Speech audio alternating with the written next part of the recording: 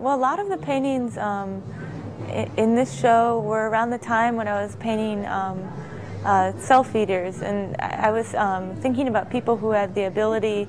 to eat themselves, and then they could sort of remake themselves by like making new parts,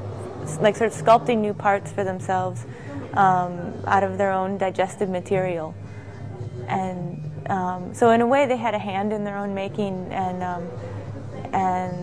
the survival of the fittest became a situation of you had to be good at making things. So in a way I like these fictions as a way of setting up a framework that has kind of limitations that are built in, that you kind of bump up against as you're making the paintings. So there's a gravity fanatic, and that was sort of just started with this idea of like what would be the most impossible thing to be a fanatic of, and I was thinking gravity because it's the most sort of, it's sort of a given. There's kind of no point to be a fanatic about gravity. And then there's other paintings in the exhibition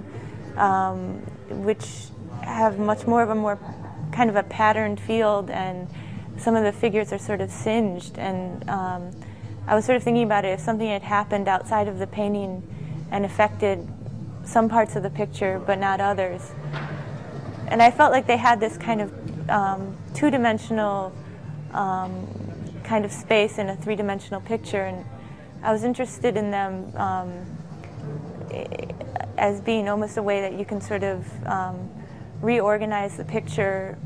from within. Like they could be like cutouts in a way, or you know, maybe they're not actually. The painting that is singed is of a picnic scene, and